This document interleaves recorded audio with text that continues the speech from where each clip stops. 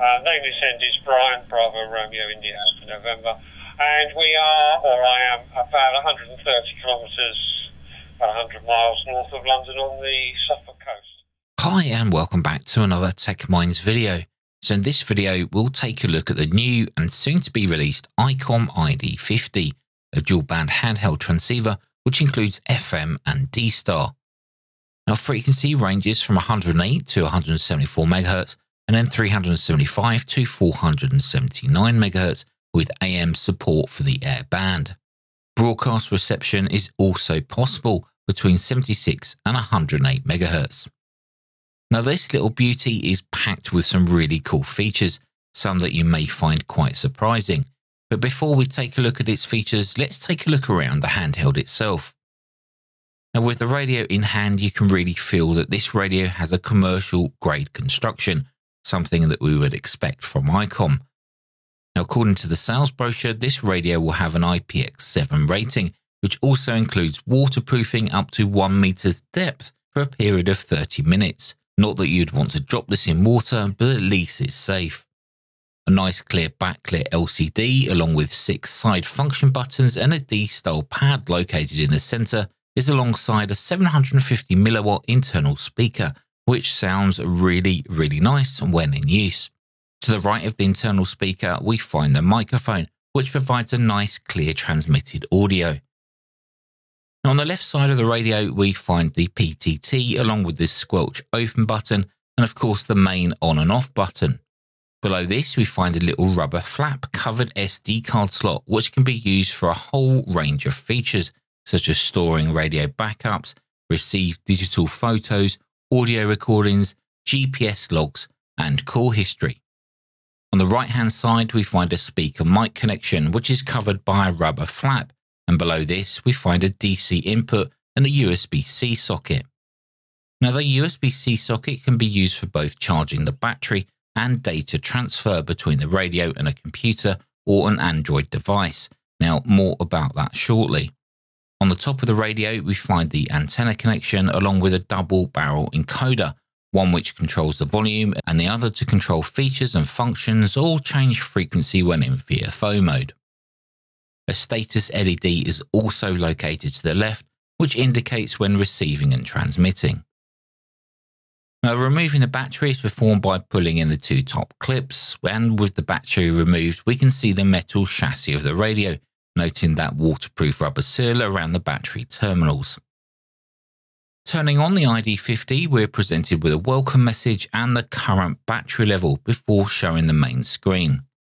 Now upon pressing the menu button, you're presented with an easy to use menu system. The menu system is laid out in a true ICOM fashion and makes finding what you are looking for very easy. Now as this radio is packed with features, you will find there's lots and lots of options to go through, but after having this radio in hand, I was more than confident navigating the menus just after a few minutes. And I didn't even look in the manual. Well, that was mainly because there wasn't a manual available at the time of recording this video. Now before going into a couple of the cool ID-50 features, let's just make a quick QSO via DSTAR. This is M0DQW. Just want if somebody could give me a quick audio report, that'd be excellent. This is M0DQW. M0DQW. That's a bit of a mouthful. M0DQW, Matthew, I think it is. Yeah, Victor Kilo 7 Kilo Tango, Graham down in Tasmania. Good audio and good signal into the device there, over. Now one of the cool features that I want to point out of the ICOM ID-50 is a working band scope with waterfall. Yep, you heard me, it has a band scope with waterfall, which makes it extremely quick and easy to see band activity at a glance. Now here I am just monitoring the 2 meter calling frequency, and as you can see there's activity going on up and down the band.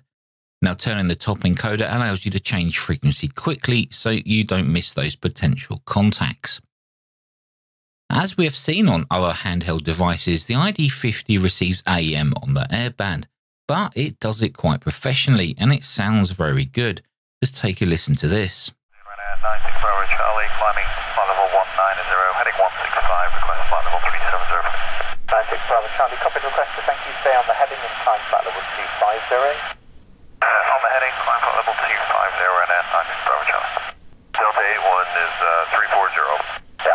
London, roger. Control, Channel 24 Papa Victor, flight level 360. Channel 24 Papa Victor, London, when you're ready, descend flight level 0, fly radar heading 300 degrees. Heading 300 degrees, can you say again the flight level please, Channel 24 Papa Victor? Certainly, sorry, yeah, 310. Flight level 310, Channel 24 Papa Victor, when ready. Now, another cool feature is the ability to send and transmit images. Now, Reflector 55D is a well-known DSTAR reflector where they have photo nets, where users send images over DSTAR to each other. With an SD card installed in the ID-50, any received images are stored directly on the SD card. Using an Android application, you're able to download those images from the ID-50 to your Android device and then view them. Now, here are some that I received from ON8NT while testing this feature on the ID-50. I was also able to send a photo to Jeff using the Android app by selecting an image, sending it to the ID-50, and then send the image via RF from the ID-50 to Reflector 55D. Now, of course, you can do this direct on a simplex frequency if you have friends around you. A Windows utility will be released when the radio is actually released, but for now I only had access to the Android version to test with, which worked very well. If you're wondering how the radio connects to an Android device or computer, then it's just via that USB-C cable. Just one single USB-C cable is all you need, making that connection extremely easy. Now, the ID-50 supports dual watch, which means you can listen to two VFOs at the same time. You can either display just one VFO with enlarged fonts or change the screen to show both VFOs at the same time. QSO logs and GPS tracking logs can also be stored to the SD card in CSV format. You can then use the QSO logs file to import into your favourite ham radio logging software if required. As the ID-50 has inbuilt GPS, this can be utilised to provide a smart feature to locate nearby repeaters, assuming you have them programmed in. Now, one of the tests that I normally perform on radios to show in videos is spurious emissions and RF power levels. However, this particular radio I have here is a pre-production sample, so it's possible things might change on release. But in my off-camera testing, I did not notice any spurious emissions even on this pre-production model. Now, I know you guys probably have hundreds of questions, and I know I've not gone into depth about any specific feature. I only had this radio for a limited time, but maybe in the future, if I can obtain one of these to keep, I'll create some in-depth tutorials just to guide you through some of those menu features. Now, personally, I think this is an awesome handheld transceiver, and even using it as a home radio makes sense, especially when using it with an MMDVM hotspot. This is a far cry from the usual kind of handhelds that I've reviewed in the past, and it's like a breath of fresh air to review a product which is made by a top-tier manufacturer. Anyway guys, I hope you enjoyed this video, and if you're thinking about getting one of these yourself, let us know down in the comments below. What features do you find appealing on this radio? If you want to purchase this radio, you're going to have to wait a little while because it's not actually out just yet. However, keep an eye on your local emporiums for when they release them and get stock. Until next video, take care, stay safe, thanks for watching, and I'll see you guys in the next one. Oh, and thanks to Ian at ICOM for allowing me to review this radio.